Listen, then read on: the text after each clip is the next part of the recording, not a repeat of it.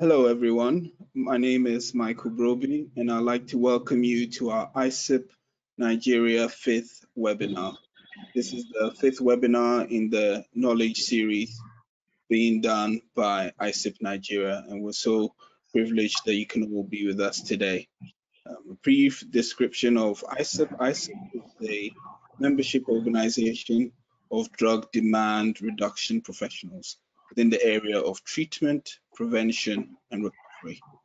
And you can learn more about our organization on our website, which is www.issup.net, where you can join and become a member of ISSUP and be able to learn more about the work that we're doing.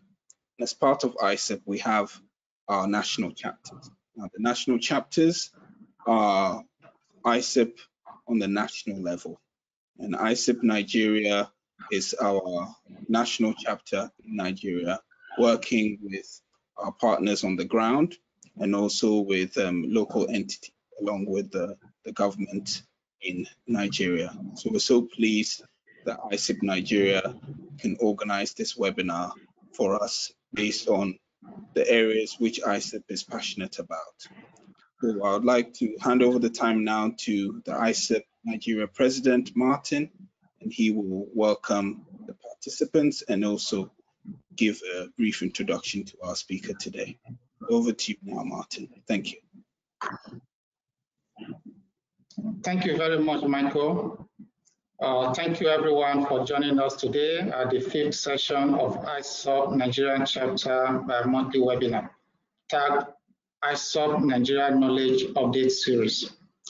Our speaker for today is Mr. Peter Adenibuyan.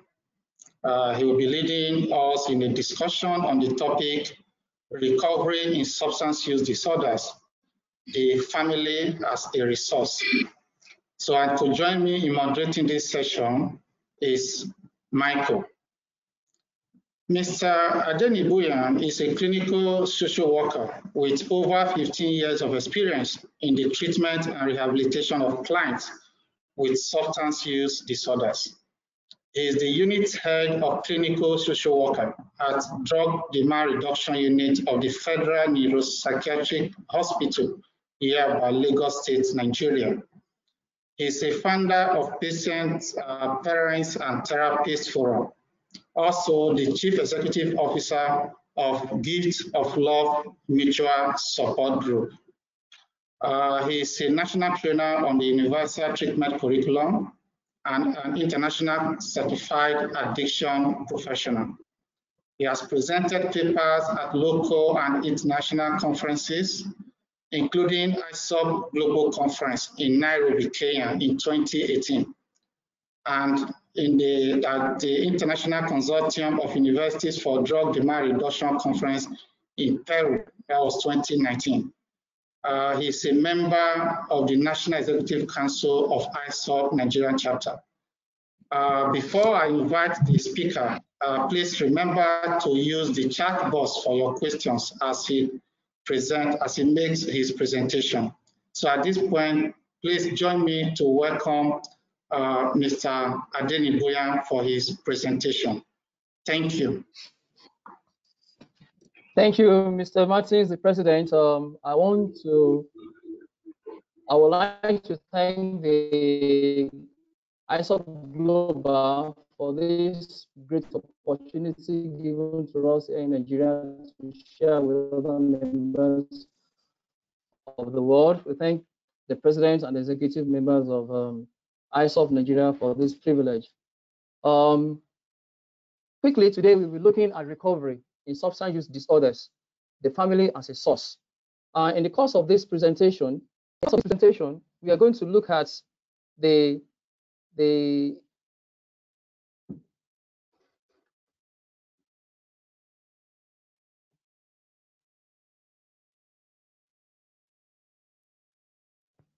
the course of this presentation, sorry for that. In the course of this presentation, we're going to learn about recovery capital for relapse prevention. And we're going to learn how to offer an inclusive program involving families. They're able to identify some barriers that might militate against recovery and what are the possible solutions we have. Then we also learn how to handle affiliate stigma issues. So looking at the definition of terms, the psychoactive substance is one of the key factors there that we have to take notice of. It's a chemical substance that changes nervous system function, and at the same time alter the perception, the mood, the consciousness, the cognition, and behavior of the user. So before it gets to addiction, we have use, misuse, abuse, and dependency before it gets to addiction. So what is substance addiction? It's a chronic relapsing brain disease characterized by compulsive drug seeking and use despite harmful consequences. What makes it a chronic? Because it's a long-lasting and that cannot be cured but can be managed.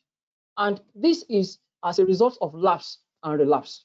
So when we talk about lapse, it's a brief one-off time return to drug, whereas relapse is a complete return to using psychoactive substances in the same way the person did before he or she quits. Today we are looking at recovery.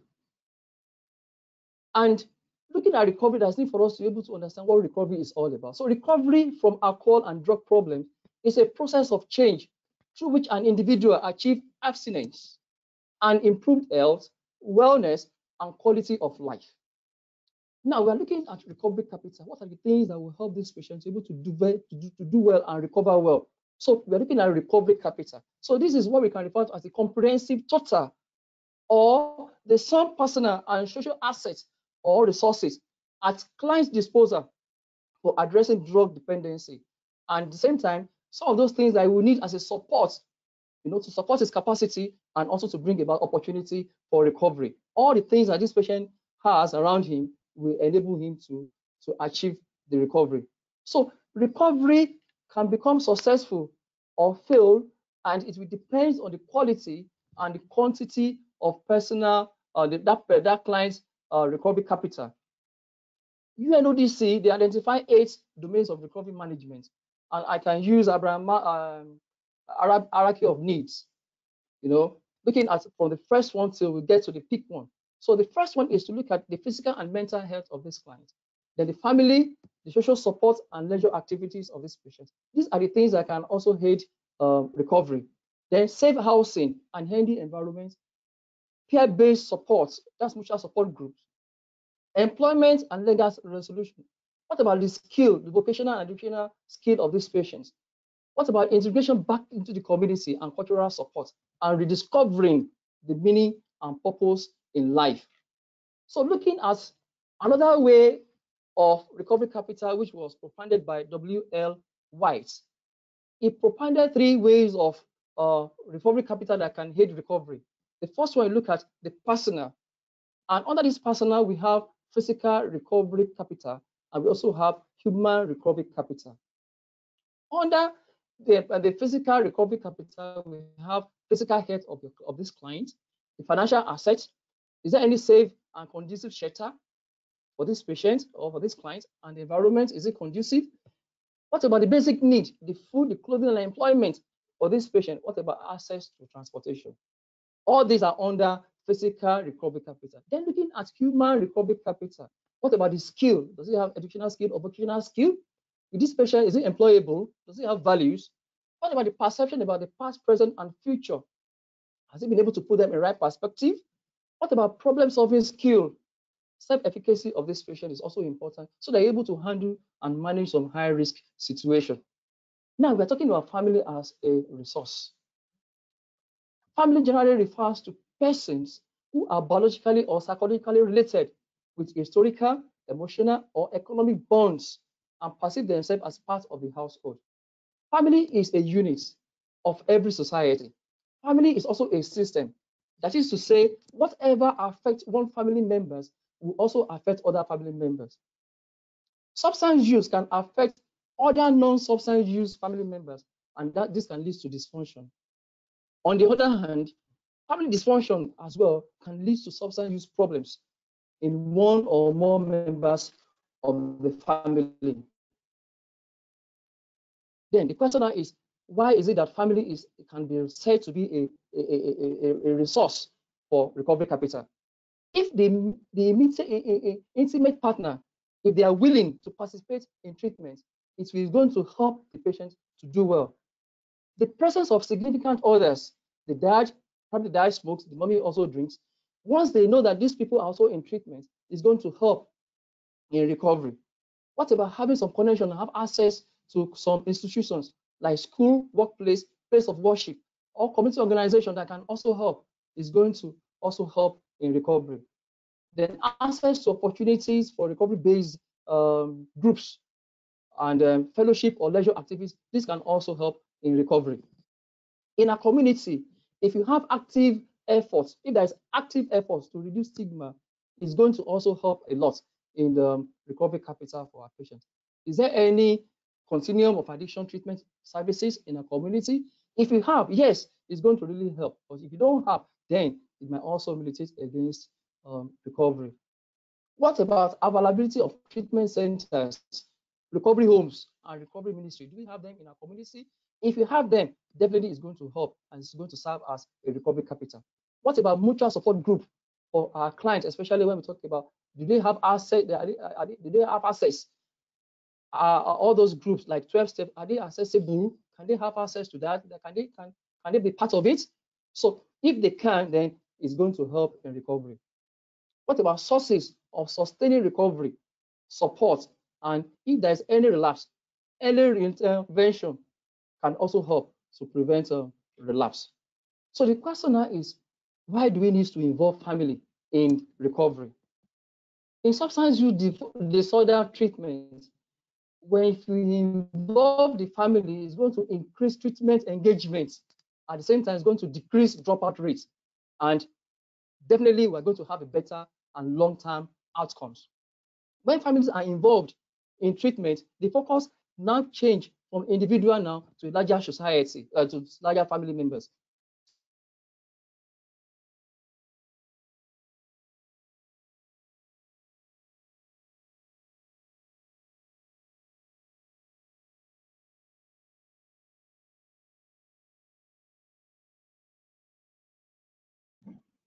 Hello, Michael. I am here. Peter, can you hear me? Okay, good. Peter, can you hear me? Going to prepare the family to what to expect in early recovery, not to have unrealistic expectation. Many patient relations were confused initially at the intake level. We don't know what to do. What are we going to do? What should be our role? So, but if you involve them in the treatment, then we're able to prepare their minds about what they should expect and they will not have unrealistic expectation. Then when we involve family members in treatment, we're able to educate the family member about relapse warning signs, and in turn, it will also help them to prevent a relapse. Then involving them will enable us to identify some family conflicts or enabling behavior that might work against recovery. It will enable family to see the need to make the necessary changes in their lives and take responsibility for their emotional, physical, and spiritual recovery. It's going to also help family members to understand and change their dysfunctional behavior pattern, which is going to really help. Then what are the programs that we have that we can use to involve the family? The first one, we have BCT, which we refer to as behavioral couple therapy. This one is mainly for the couple. We also have multisystemic therapy, that's MST. This one is basically for the adolescents. We also have multidimensional family therapy, MDFT, for adolescents. We also have brief strategic family therapy for adolescents. But today we are going to look at one that is encompassing, that both adolescent, the adult male and female, can also be part of it. And that is Parents, Patient, and Therapists Forum, P.P.T.F. So this P.P.T.F was formed in 2009, and with the purpose of bringing together the mental health provider and mental health consumer to interact on the possible prevention, causes, relapse, prevention, treatment, and even the recovery modality. There's going to be a benefit to everybody. If you look at this diagram, we have the patient, we have the parent, we have the therapist. You can see the arrow interaction between the patient and the therapist, and we have interaction between the patient and the parents as well. They're also interacting with the therapist. So it's a triadic form. And if you also look at the model of treatment, biopsychosocial, so we look at the biological, we look at the social, we also look at the psychological aspect of it. So looking at this as well, it's going to enable everybody to interact and to be able to know each other. So P.P.T.F focuses on the parents of the clients The siblings, even they have siblings, the patient itself, which is the key actor in this treatment, then the therapist, which made up of doctors, psychologists, counselors, social workers, who are also contributing in making sure that this patient is well. So this P.P.T.F also provide a supportive environment for family to interact and discuss common concerns and problems. So it also provides psychoeducation sessions, which is going to focusing on educating family members about addiction, its impact on family, recovery, and relapse. And this is done in non-threatening environments, whereby the members of the family understand the problem of addiction, and they also learn coping strategies from observing others in a similar who are also having some in a similar situation. Permit me to share with you some of the topics that we treat during the P.P.T.F. We talk about how substance use disorder affect the whole family, methods to rebuild relationship and develop trust, because at that point in time, the relations will have lost trust in the client, because we believe that the drug people that use drugs, they tell lies a lot. So we are during that period, we also use defining and redefining family roles and rules. It's part of the lectures. The kind of support the family can provide towards recovery. Then what about communication? Strengthening communication and at the same time promoting self-care by the patient. So what are the outcomes of P.P.T.F? Over the time, we have seen that intimate partners and the family members now, they are now participating, they're willing to participate in treatment. Patients are now adhering to their medications. Even if they forget to take it, the relations will remind them, oh, Uncle Ross, my husband, my wife, don't forget your medication, or take your medication. So there's what we refer to as medication adherence. That's a reduction of waiting time during the clinic, because the therapists, the doctors, the social worker, the psychologists, they have appointment with these patients. So there's no need for keeping them wait. They have an appointment. Once they come around, they attend to them so that they can go. So there's a reduction in waiting time. Then keeping to follow-up programs, because we have involved the relations and the family member, they can easily remind themselves about the follow-up program. It's also reduced stigma, because they know that I'm not the only one suffering. Other members of the other people also in the society that are also having the same issues. So there's a full continuum of addiction treatment services, whereby after we have discharged them from the hospital, we still want them to come around and know how they are faring. And if there is any need, we also give them some bit of psychoeducation. With all this, there's a lot of barriers as well. Marital separation. If daddy and mommy are separated, they're not living together, then it's going to affect the children. I remember many years ago when we invited a father and a mother to come around to corroborate information. And in the course of talking, argument ensued, and the father was about to beat the mother because of little argument. So fear of violence might also not make member of the family to participate. Even some family also view substance use disorder as a medical problem, that it has nothing to do with the family. Some people also believe that the treatment cannot work. Some family also believe that treatment, participation in treatment is often wrongly interpreted by saying that the family is being blamed for substance use disorders problems. What about social stigma and shame that are related to this? What about sudden death of a spouse or a relation or a father or a mother? This can also militate against recovery. Apart from all this, we don't have enough personnel who have evidence-based knowledge on substance use disorder prevention and treatment. There are a lot of insufficient capacity, treatment center to treat or to handle the case of substance use disorders. Inadequate funding for training of personnel. And even if you have some patients who are motivated, they want to come for treatment, but they can't afford it. What about lack of continuity in treatment services, which is more like continuum of care, which is paramount, which is very important in treatment in recovery? What about lack of mental health services to provide integrated services to handle co-occurring issues? When we have patients who have mental illness, also have substance use disorder. Those are the two issues at the same time, and they're different treatments. Mental health is different from substance use disorder. So there should be integrated services to provide all this for our people. We don't even have that in some places. Transportation can also be like a barrier in rural area, especially right now in developing country. The gas price is continuing to rise. So looking at affiliate stigma, this is what we can refer to as internalization of associative stigma by family members, because drug use is a highly stigmatized behavior. and is mainly viewed as, some people look at it as a controllable behavior or weakness of character, rather than they should be able to see it as a disease. When you look at stigma, it can be said as a mark of disgrace, devaluation that sets an individual and family apart from others. It comes with guilt, helplessness, anger, sadness, frustration, isolation, anxiety, worry, shame, stress, and some also don't believe that there's no future for these people. So looking at what Koringa said in 2006, he reported that families of drug-dependent individuals were the most stigmatized and actually judged blameworthy for the onset of the disorder, or relapse into drug use and contaminated by their family members' drug use. So there's evidence that family members of individuals with chronic condition internalize family stigma in the same way that individual oftentimes internalize public stigma. So family could still be struggling, having difficulty led to extreme stress, anxiety, distrust, deteriorating relationship, feeling of powerlessness and codependency. So families are going through all this, but what do we advise? What's our opinion? What's our own expert opinion to tell this family member? The first one is for them to speak out.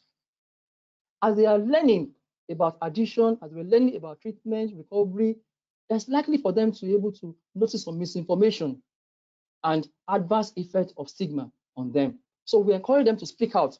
They should be able to challenge inaccuracy, educate others, and guide them to authoritative source of information. So we always tell them, speak, don't be quiet, tell people the right thing. So they should not define people by their disorders. People are more than their health problems. So addiction does not describe what a person is, whereas addiction describes what a person has. So defining people exclusive by their addiction, diminishing the wholeness of their lives. So we encourage people not to say the addicts, rather we encourage them to say people with addiction. So there's no need to sensationalize addiction, although we know that the addiction comes with dramatic experiences and what have you.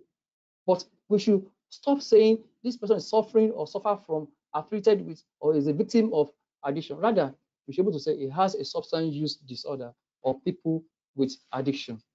There's need for us to continue to educate the general public that recovery is a dynamic and in a multiple phase process in which success is measured through improvement in multiple biopsychosocial model or domain, and that these improvements are often incremental.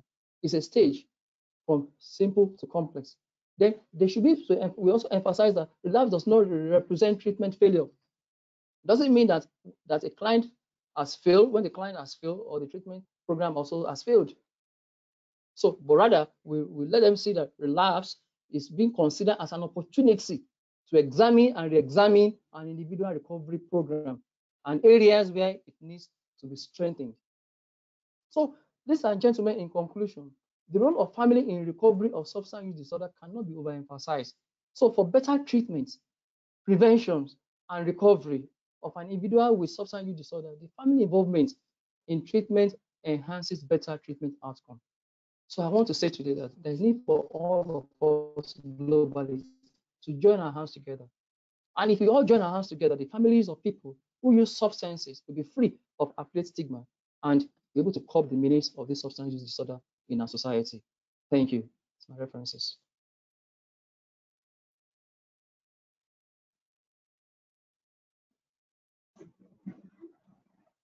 Thank you so much, Peter, for that wonderful presentation.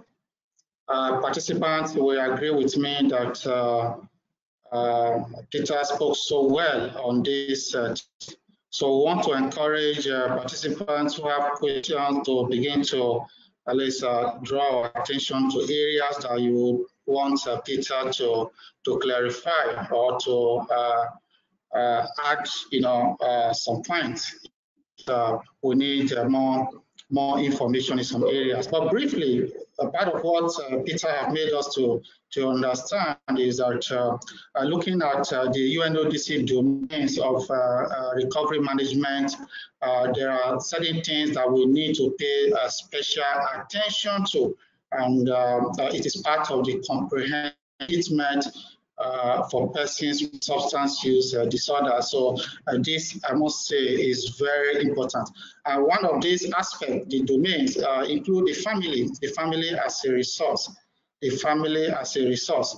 The speaker spoke so well on the need to involve family in the as part of recovery, and he identified factors within the family that can support recovery, as well as other settings that should ordinarily be involved, for as part of comprehensive recovery.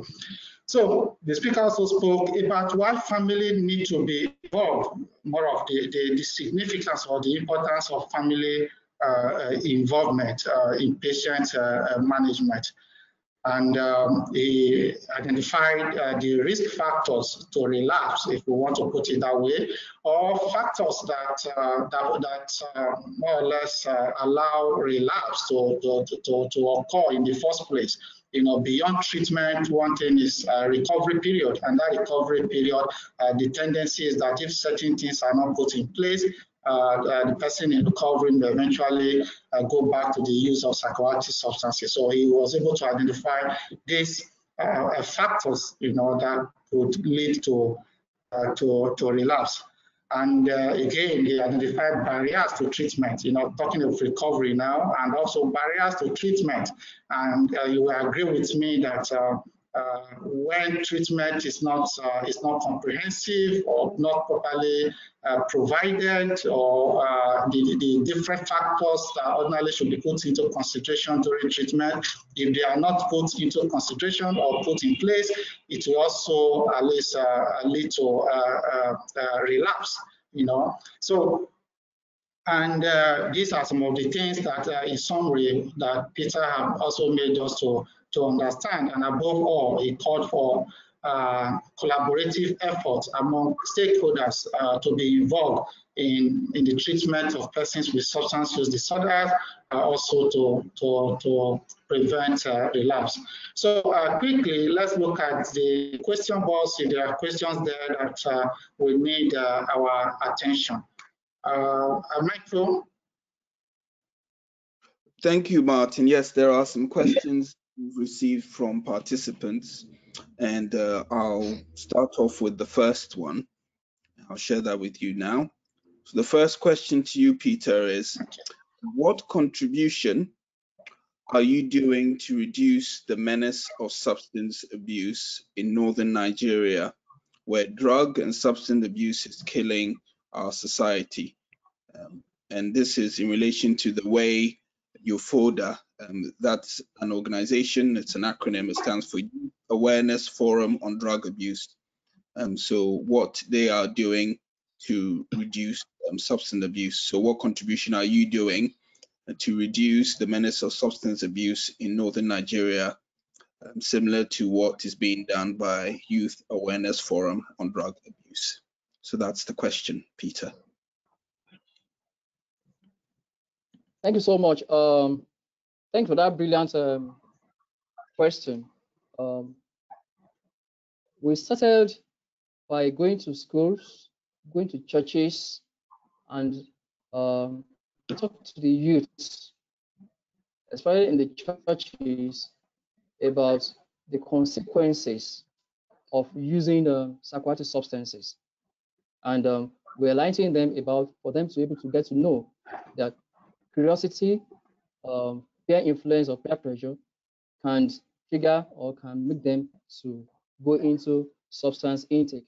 So we've been going to churches, going to schools to talk to people about what can be the consequences of or the implication of using psychoactive substances.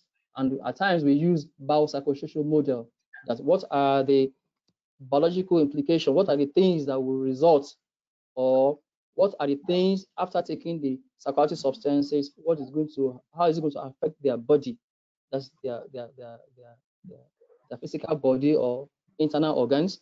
Then does it have anything to do with their mind? Is it going to affect their mind? And does it have any social implications about the people they are living with, their families and other people around them. So we give it as a form of psychoeducation to them. So that's what we have been doing in our own little way here. But we also promise to do better and do better. Thank you. Thank you very much, Peter, for that wonderful answer. I'll go on to the next question we've received from our participants. And the question is... Okay, sorry, Mike. Sorry, Michael, to just add to the response of Peter. And I want to also appreciate the colleague or the participant who raised that question. Even though the presentation is more of support during recovery, but Peter has also been able to talk about the prevention activities that are going on. Let me add that ISSUP is also doing something as far as prevention is concerned, collaborating with different stakeholders to prevent, using different strategies, including capacity building. So we also hope that the colleague that asked the question, we'll see how we can collaborate to see that first we build capacity, because the truth about it is that high level of ignorance when it comes to substance use issues and disorders. And first thing I believe that should be done is also to build the capacity of practitioners so as to have the scientific knowledge background to provide what is more effective, and that is evidence-based interventions. Thank you. So, Michael. Thank you, Martin, for your comments there, especially as I know ISSUP Nigeria is very much involved within prevention, treatment, and recovery, which Peter's just done a wonderful presentation on. I'll go on to the next question. The next question is, please, how do you handle family that do not make themselves available for sessions and parent and patient care? So the question is, how do you handle families who do not make themselves available for sessions and patient care? And that's the next question, Peter. Well, as I rightly pointed out, that there are some patient relations that have this kind of fear of violence, and they look at that as kind of a barrier for not participating. So what we do is that if you recognize or we realize that both of them cannot be together at the same time, we have a separate section for them. And what we also do is to meet with these relations and allay their fear. That's it. There's nothing wrong in you participating. There's nothing wrong in you helping your child in recovery. Because the problem is that the reason why some of them also refuse to come is the burden of care. The burden of care is too much on the carer, in the sense that they have been having this issue of relapse over a period of time. And many of these relations have fed up, and they just always like, see, I've wasted a lot of time, I've wasted a lot of resources in going to treatment center, looking for help here and there. Even before they get to the hospital, they will spend a lot of money in churches, in the traditional list, before they will now resort back to using the orthodox ways of doing things. So looking at that, there's need for us also to psychoeducate them, encourage them, try to pet them that, see, if you are also involved, it's going to help your child to do well. So handling families that are more or less that they're not making themselves available, we're not just going to fold our hands and say, well, because they are not coming, then there's nothing we can do. We'll reach out to them. We talk to them one-on-one. If we invite them, if they didn't come, we'll go and meet them as a social worker. We'll go to their homes and talk to them about what they should do, because it's a tragic thing. The relation has a part to play. The therapist will also have a role to play. The patient also, all of us, we have a role to play. That's why I said it's a tragic form. So by the time we educate them on this, there's tendency some of them might change their mind and also come up for discussion or for treatment. Thank you. Thank you very much, Peter. Martin, do you have any comments or anything to add to that, Martin? Not for now. Okay, thank you. Go on, Michael.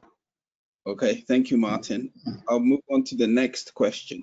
So the next question is, what happens to a client abandoned by the family due to serious challenges in the family at this crucial period. So the question again is, what happens if a client abandoned by the family, serious challenges in the family at this crucial period? Well, we have a lot of experiences concerning abandoned patients. And when we talk about abandoned patients is because relations will come around with the pretense that they are ready to engage and to support these patients in the course of the treatment. And after a while, you discover that their phone will switch off. You'll be able to get them on phone again. Number two, if you also try to trace where they stay, their address, at times you may not even find them in that place, but they will locate to another place. So these are the things we can refer to as that patient has been abandoned. And what do we do at that point in time is that we are not going to give up. We're not going to give up about those patients. We also look for philanthropists, people who can also help, to maintain and to sustain their treatment, so that if all those people are already there, and we have resources that we can also use to help this patient. But most of the time, we still encourage relations that you don't need to abandon this patient. This patient is bad today, but it doesn't mean that this patient cannot be better tomorrow. But the fact that this patient is going through this kind of situation doesn't mean that that's the end of his life. So we encourage them and we also help them. But eventually, if we couldn't get relations at that time, then we refer the patient or the case to the management, and they will look at it critically. Then at the management level, they can also take a decision whether they look for a way of helping the patient, integrate the patient back to the society. And when the patient is doing well, the relations will surface. They will come on board and say, sorry, we went to so place, different kind of excuses. Whereas somebody has taken their role in helping them to help the patient. So when we have patient that's been abandoned, we too, as a therapist, also we don't abandon them. We take up their cases, we take up their challenges, and we see how best we can help them. In our facility here in Yaba, Lagos, we have what we call Alanu. Then we also have what we call Friend of Hospitals. So they also come on board to also help some of our patients who cannot pay for their medications, who cannot, get one thing or the other. So the issue of abandoned patients is rampant, but at the same time, we have a way of coping and helping them. Thank you. Thank you very much, Peter, for that wonderful answer. Martin, any comments from you? Yes, thank you very much, Peter. I think one thing we should also do, especially from the professional point of view, is to at least reorientate the public about the perception about substance use issues, because they see it as more of a moral failure, and the persons who use drugs on the path of self-destroy as such, they should just be left alone to do so. And that makes family members and even the society to delay paying attention at early stage. And at the time they are seeking for help, it possibly would have degenerated and almost getting too late. And that is where you see cases of abandonment, because other issues would have come in that the parents possibly are not able to contend with. All they're looking for is where to just keep the patient and so as to have peace and so on. So orientation, about or change in the perception of the public substance use issues, not to say it as moral failure. We also help family members and the society to pay attention early enough, where they will not see the patient as already a burden to be abandoned. Thank you. Thank you, Martin, for your excellent contribution there. The next question, I'll move on to that one. And the question is, what can we do to help a patient that has basically gone through a comprehensive strategy but continues to relapse? So what can we do to help a patient when we've put them through a comprehensive strategy but they continue to relapse? Peter. Yeah, thank you so much. That is the reason why we said that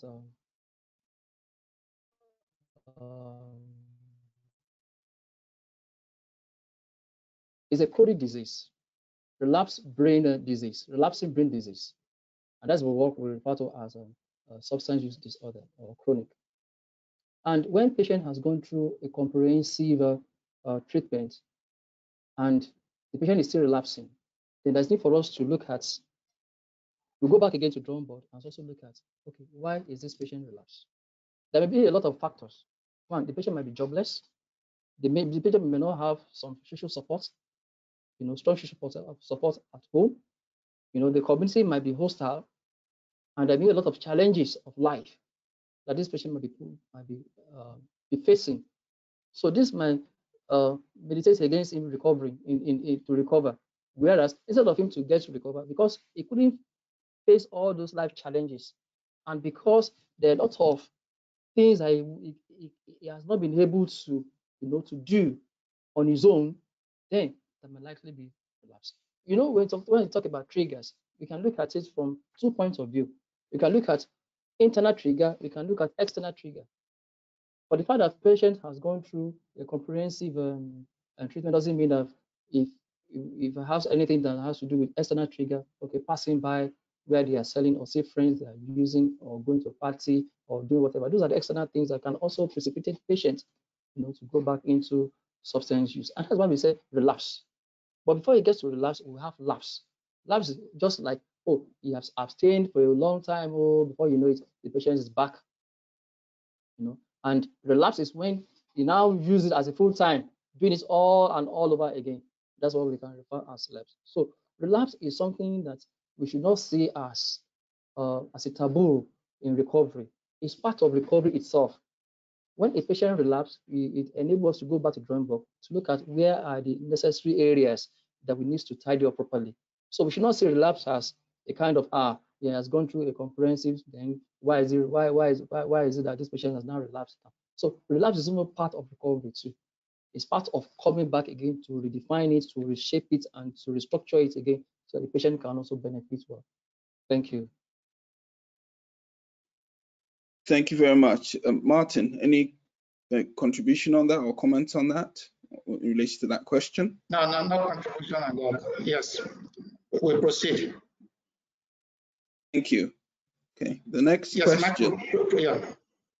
The next question is, will it be beneficial for the family of somebody who went to treatment to relocate, especially if the drugging friends and source of drugs are in their neighborhood? So the question again is, will it be beneficial for the family of somebody who went to treatment for that person to relocate, especially if the friends are involved in drugs and the sources of drugs are within their neighborhood? That's the next question for you, Peter. Yeah, thank you so much, Michael. Yes, I would say yes. If they have that kind of opportunity to relocate to another conducive shelter or conducive environment, I would say yes, if they have. But unfortunately, in rural areas, in urban areas, and everywhere, there is drugs everywhere. So relocating might be advantage, at the same time might not even be useful at times. But let me look at it from the positive point of view. If you have a friend in a neighborhood and they are using drugs, and you don't have that willpower, to say no to them, or you can't resist your friends because you want to belong, you want to be among them, you want to do what they are doing, and because of that, you find yourself in this kind of situation, then you can relocate to another new environment whereby you are going to be well engaged, doing something positive, and which also is going to lead to recovery and care and support from the family members. So it's a good thing if family members can relocate. But looking at what is happening in our society, how many people can afford to live where you are staying? Probably you have built your own house there, that place belongs to you, is your own house. You now say because your child is using it, you now relocate to another new place, or you want to go and build another house elsewhere, or you want to go and rent an apartment elsewhere. So we can see these are the challenges, but it's also good if the patient or the client can relocate. It's okay. But if the patient cannot, then that's not the end of the world. The patient can still learn some coping strategy, looking at some high-risk situation. How do I manage some high-risk situation? In managing high-risk situation, we enable the patient to be able to cope. And that's why I talk about trigger. Trigger comes from thoughts, something small will come into the mind of the patient. Oh, I'm bored. What do I do now? Let me go and meet my friend and let me spend some time with him. While the friend is using drugs. When he goes to your friend's place, before he knows, how are you? It's a long time. How have you been doing? I've not seen you. Oh, I went for rehab. Rehab. Okay. You are now back. I'm back. Do you mind joining me? I have some things to smoke. Or even if the friend is smoking, I mean, tennis, I might trigger him also to say, okay, let me just have a puff. From a puff, or even they call it kiss. From the kiss, before you know it, they start, taking, and before you know it, you will now find his friend's place as an abode, But if the patient can relocate to another place, I think that will also help in the recovery. Thank you. Thank you, Peter, for that answer. Martin, any comments on that? I agree absolutely with Peter. Relocating is an option, but it also has challenges. So all of this need to be put into consideration. Thank you, Peter.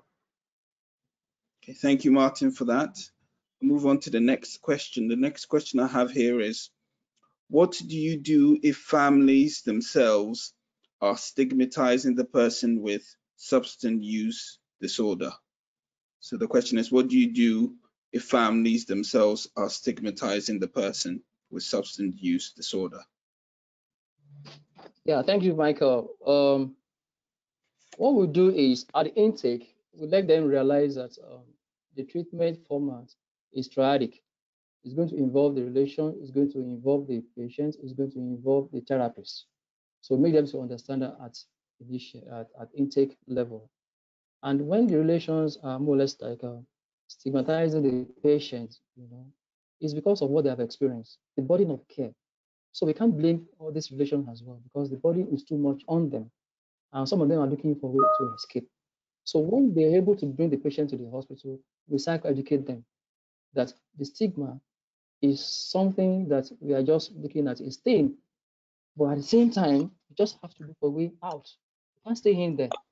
But the fact that you abuse your child because he has been using drugs, he has been followed by a friend, doesn't mean that you have to kill that child. The child has a disease that needs to be treated. So once they look at it as a disease model, it will also help them, for them to know that, yes, just like when someone's have diabetes or having malaria or whatever. So this patient is also having a disease. So why can't he also undergo better treatment? So with that, by the time we also let them know, the stigma will be reducing. They also will look at it from another point of view, because we believe they don't know, and there is our duty to educate them, for them to know that this is the best way going about it. So instead of going home with that stigma, whatever they are having in their minds, we will have able to exchange them, change their mind and educate them, give them some vital and important information that they will take home about recovery and treatment. So with that, we can change the mind of the family members who have this kind of stigma, or have this kind of how will I put it now? That this patient cannot do well, that kind of, But once we psychoeducate them and they're able to know the best way to help their patients. Thank you. Thank you, Peter. Martin, do you have anything to add to what Peter's just shared in relation to that question? No, that is fantastic. Yeah, thank you. Go ahead, please. Okay. Yeah. Move on to the next question, because we have a lot coming through. So the next question I have here is it's a comment and a question from one of the participants. The comment and the question is, I agree 100% that involvement of parents in the recovery journey of a client with substance use disorder is highly beneficial. But where you find yourself in a community which believes that addiction is an evil curse with evil consequences, how can this client be helped? How can you help a client that finds itself in a community where addiction is seen to have that negative connotation of an evil curse with evil consequences? So I guess that links in well with what you described about stigmatization, but that's the question from the participant, Peter. Sorry, can you just take the question again, apart from the comments? Oh, okay. So the question I have here is The participant has said, involvement of parents in the recovery journey of the client is highly useful. But where you find yourself in a community which believes addiction is an evil curse with evil consequences, so there's that stigma of it being evil and it's a curse, how can you help your client? How can the client be helped in this sort of scenario? All right. Like I already said during my presentation, that some people have this kind of idea that this addiction, or substance disorder is a moral thing or a character that can be changed or a weakness of character, And some people also believe that it's an evil or they have been caused. So all these things, as Martin Riley said, is there's need for us to educate the populace, the public, about what substance use disorder is all about and way out. It's a disease. So some people look at it from different angles, depends on different culture. Some people look at even the stigma that's looking at it from a point that that house, that family, don't go there, don't go near them. That house, that family has been cursed.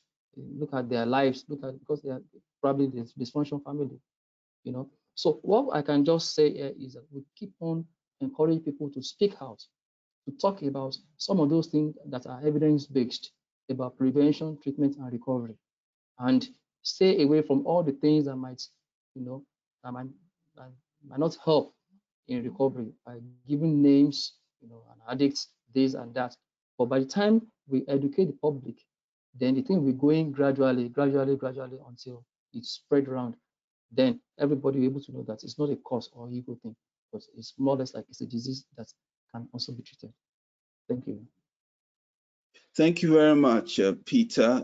Martin, do you have any comments on this? I know with ISSUP Nigeria, you've been working with a whole load of members, and maybe the issues you come across as well in the work that you're doing. Great. I think the point still boils down to the issue of perception. Because if the perception is not right, and if there is no change in perception, so it becomes difficult, for the society to understand what substance use and substance use disorders are about, and how the scientific understanding and how to even address it in the first place. So if they believe that it is a cause, or it is one form of it's a cost. Let me just summarize it that way. Then it becomes difficult, for the patient to receive the appropriate attention, because they will be addressing it, through the negative or what may not be effective. So that is why that perception, the change in perception, is very important. I think ISSUP Nigerian chapter is working hard on this to drive evidence-based approach to substance use prevention, management, and so on. So gradually, we believe that at least the information will get to the local clinic, so that at least the right attention or intervention will be provided for persons with substance use disorders. Thank you, Michael. Thank you, Peter. Thank you. Yeah, thank you, Martin. Due to time, we have time for only one more question, which I'll present to you, Peter. And the question is it possible for government to regulate the fees charged by recovery facilities, especially private facilities? So is it possible for government to regulate the fees charged by recovery facilities? Yeah, thank you so much. Let me tell you frankly, here in our facility here, I can say we are one of the best, and the fee here is nothing to write home about. Our patients or our clients are again the best that we can offer. In terms of price, in terms of fee, is being reduced to the barest minimum. Because if you compare what we do here in our hospital here with what is happening in private sector, you will see that there's a lot of gap. Where they're paying thousands in private settings, our own is just a meager, whereby the government is also trying to help our people. But we can still encourage our government to do more, because we have a lot of patients or clients outside there that cannot afford these treatments, no matter how small it is. But if the government comes around, and then we also have some private sectors also coming around to give a lot of things we really need here, I think the treatment can even be as free. Like, for instance, now looking at the vaccine, now we're taking this COVID-19 vaccine now. Here in Nigeria now is free. So why can't they also look at mental illness or looking at substance use disorder like that? Let them pump money into mental health. Let them pump money into prevention. Let them pump money into treatment. Whereas we have, and giving us money is not just going to be for the patients, or even for the personnel, be able to get trained in best evidence-based treatment and prevention, so they can go to the public and also help. We also have some treatment centers, like health centers, in the neighborhood. Let the government employ people, let them restructure the place, let them put all the facilities that are needed in place. Then you see that people will come around and express themselves. They will seek help. And before you know it, there will be reduction. And everything. So we can also encourage our government to do more. But here in our facility here, we are doing our best. And we thank the management for that. Thank you. Thank you very much, Peter, for the excellent response. I'll now hand over the time to Martin for and Peter. Yes, thank you very much, Michael, and thank you, Peter, for the wonderful presentation. I think we have been able to handle most of the questions, except one that I can see here that is talking about a teacher who used a psychoactive substance, who was more or less relieved of appointment and abandoned. One thing the public or even government functionaries may not understand is that it is even more beneficial to address the needs of persons with substance use disorders than to abandon them or even terminating their appointment. This is part of what we talk about in workplace substance use prevention, management, and policy. It is more beneficial to manage persons with substance use disorders than to abandon, because that abandonment has ripple effects.